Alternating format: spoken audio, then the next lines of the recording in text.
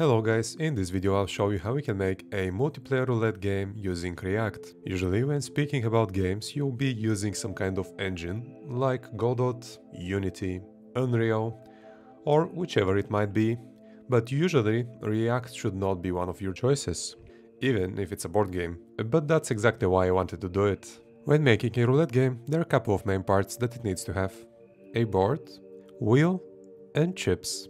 I have seen roulettes that do not have the wheel, but this just removes the fun out of the roulette for the player, so I definitely wanted to have that. Next, I found some assets for those components and started working on the code.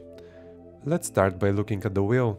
The basics of it should be that it needs to spin, and then the number that it stops on should be the winning number. Here's the part that we need to consider. Because we are making a multiplayer game, that means the winning number should be the same for all players. This is why we need to have the number generated on the server. Then the server needs to tell all the players what that winning number is.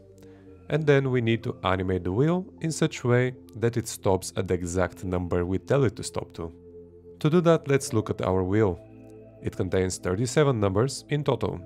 It's very important to have an accurate asset so that our 0 is always at the top when our roulette is rotated at 0 degrees. Now let's consider for a moment that our winning number will always be at 0 degrees. If we want our winning number to be 15, we need to know how much we have to rotate the wheel so the winning number is at our 0 degree. To be accurate, let's find out how much a single number rotation is. We can do it when we divide 360 by 37, and this is roughly around 10 degrees per number. Then let's make an array that will hold all the numbers in the correct order that are presented on our wheel. This will help us with our calculations. Now every time we want to calculate the degrees of the wheel, we're going to be using the index from our array. Because the index starts at 0, this actually works perfectly for us. When we get the index from our winning number and multiply it by the single rotation value, we'll get our degrees. So for our 0, we'll return 0 degrees, and for the 15, we'll return around 20. Something to keep in mind is that the degrees are rotating clockwise. So if we actually change the degrees we just calculated, it will give us the wrong number. And we have two solutions for this. We either calculate how much we should spin based on one full rotation, which is 360 degrees minus the winning degrees, or we can rotate the roulette counterclockwise by just adding a minus in front of the winning number's degrees.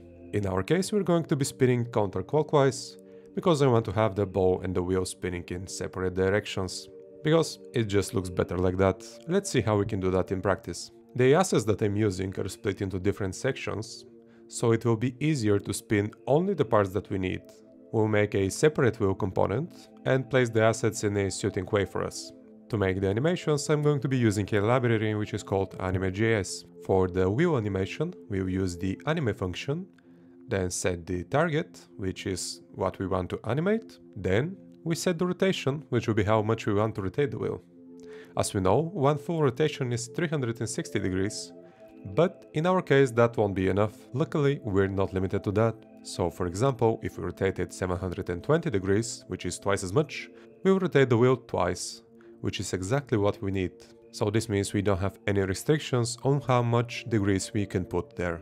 But to make things even more interesting, let's make it so the end rotation is completely random. Then we add a duration in milliseconds for the whole animation and some easing. If we spin the wheel right now, we can see that it's working.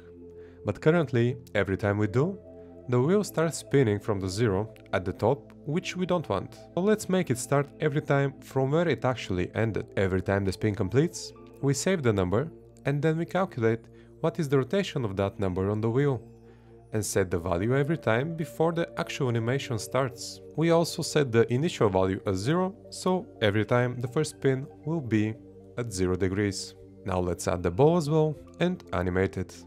In our game, we're not going to have colliders for the ball and no physics, but we're still going to make our animation look good. First, let's set up two diffs.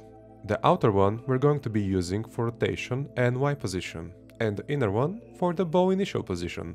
Then let's create an anime function for the ball, in which we're going to animate our Y position at different points in time and also rotate the ball. For the duration, we set the same as our wheel, but it's not mandatory to do it like that. You can set whatever you want and whatever suits your case the best. We are also setting the end position of the ball, so we need to do some calculation so it actually stops at the correct number we want it to. The first thing we need is our wheel rotation, which we got earlier, and because we're spinning the wheel counterclockwise, that's why we have a minus in front of it. Based on that, we can calculate the position of our 0 at the end of the animation, which is going to be a pointer for us to find our actual winning number location. And of course, to make things even more interesting, we add to the calculation some randomization as well. Now if we test it, we can see that we have successfully created our wheel rotation and the ball rotation. Next we can move to the board.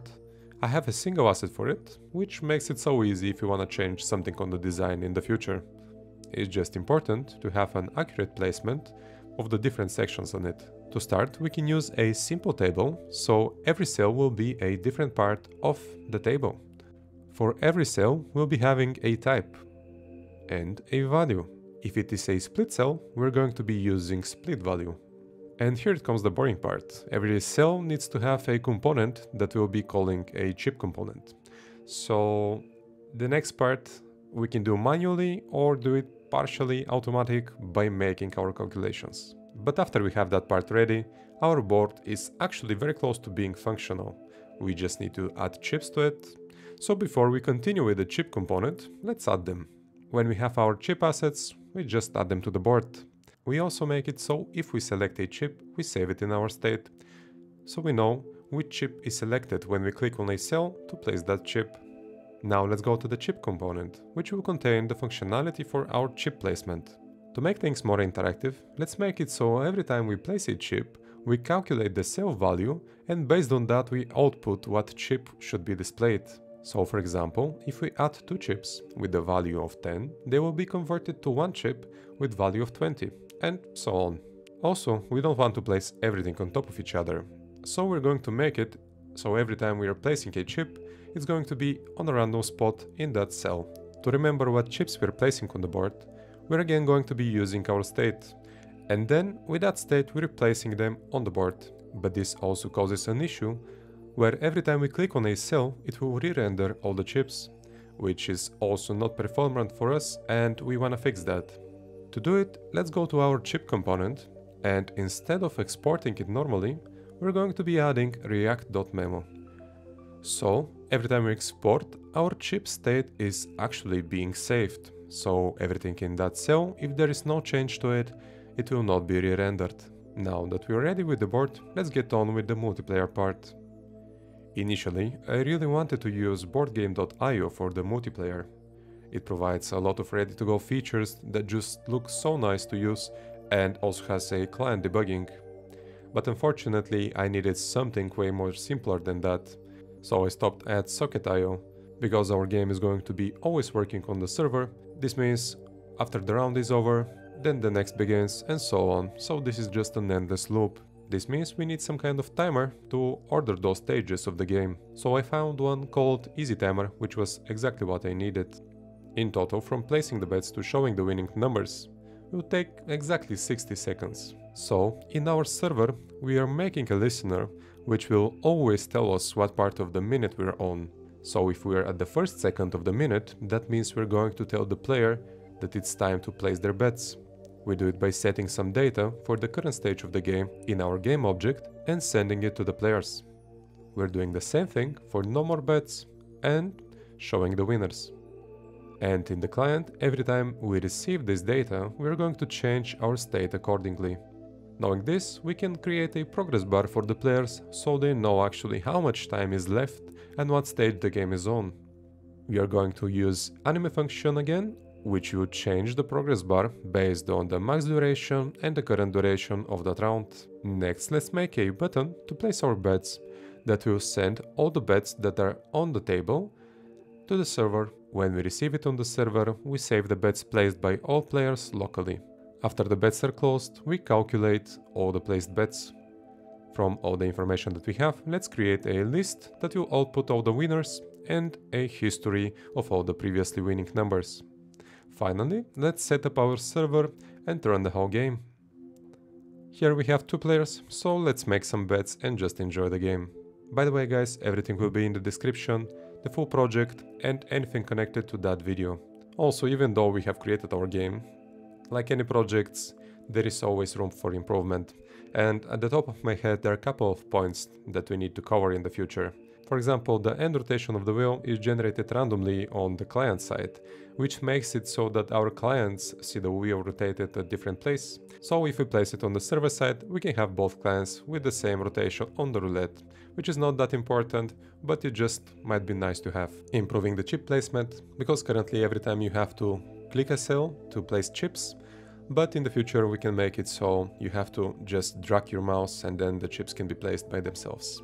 When the ball stops at the winning number, instead of just checking the wheel, we can also display it separately, so we have this winning number on another pop-up or something like that.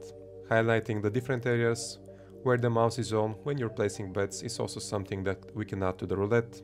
And for the multiplayer part as well, we can do different lobbies, because currently we're just playing on one lobby, and having just multiple places that players can join is always nice to have. And not only that, but we can add different chat systems as well, so players can communicate. And currently we don't have a coin system, but again, that's something for the future that we can add to our game. These were only some ideas, but you can imagine that like any project, we can improve a lot on it. But for now, we've created a very nice working game. So I hope you liked it, and if you have any suggestions for any kind of projects, I'm open to them. It doesn't matter what language it is or what kind of projects. I'll just like to hear you out. And also, if you've liked this kind of style of tutorials, I'll just keep doing them. And I would really appreciate if you hit that like and subscribe button. But even if you don't, thank you for watching and see you next time.